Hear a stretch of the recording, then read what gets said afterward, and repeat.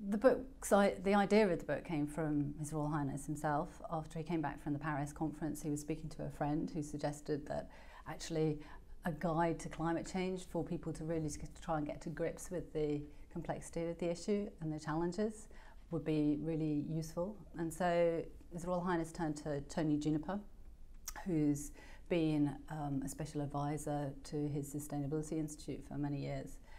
And then I worked closely with Tony Juniper, particularly through the Cambridge Institute for Sustainability Leadership. And so the three of us then got together and worked together to pull together the book.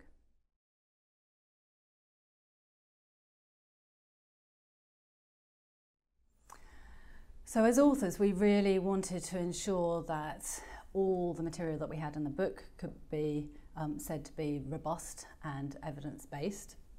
And so we thought that having the book go through a peer review process, despite no Penguin and Ladybird book ever having been through a peer review process before, would be really helpful in that regard to certify the material that was in the book.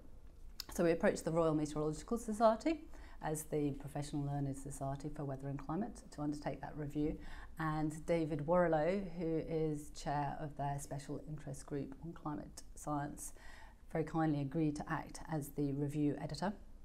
And then 7 further expert reviewers were appointed.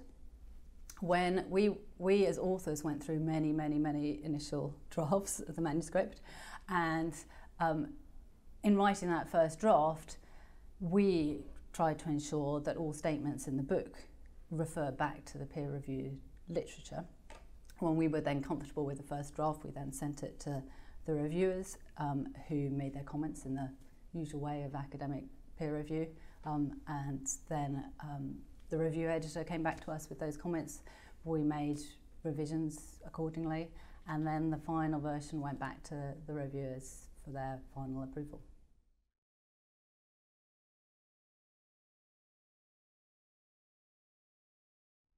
I don't think I would single out any single thing. I mean, climate science is an area that's complex, multifaceted, and a lot of the statements that we can make as scientists are quite nuanced.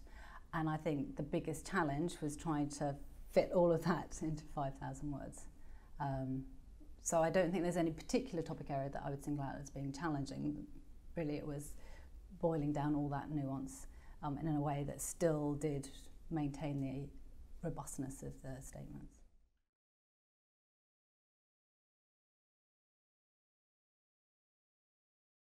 So, I mean, in a way, I think there's a huge amount in the book, possibly even too much. I mean, it's almost like, you know, all 3 working groups of the IPCC report into a Penguin Ladybird book. So I don't think that there's an awful lot more that we could possibly have squeezed in. We did try to not only talk about the science and the climate challenge, if you like, we also tried to talk towards the end of the book about the opportunities, and we talked a little bit about some of the technological innovations that are starting to bubble up.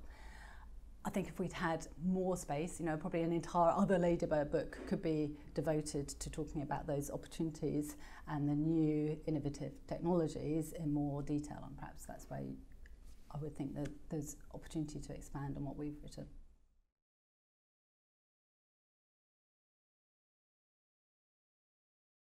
So the way that it worked was that all 3 authors originally agreed a structure of the different pages that we were going to write about, and then, as you say, Tony and I did divide things up initially in terms of the first writing task, but then after that very first draft through, then we were very much all 3 involved in iterating upon that. So at the end of the day, we all had a contribution to all the pages.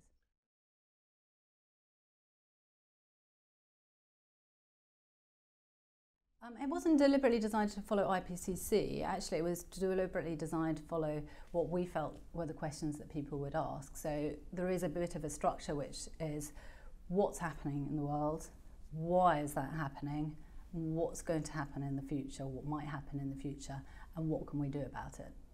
There's this sort of narrative that flows through the book.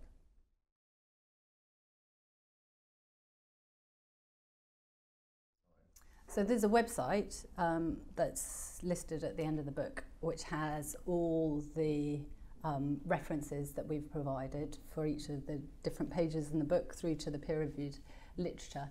And our intention is to keep that permanently updated.